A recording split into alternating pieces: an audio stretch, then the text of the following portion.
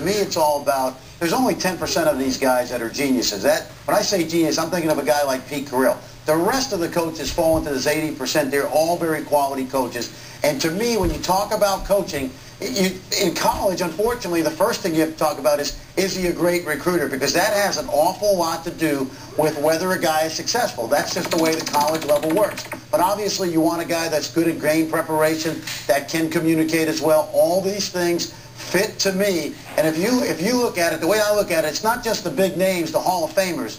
It's the guys that do the most with the least. Those are the guys to me I have the most respect for. And if you ask me, I know Tom Izzo's a great coach. I love him. Tommy Crean, Kelvin Sampson, Bill Self, Rick Barnes.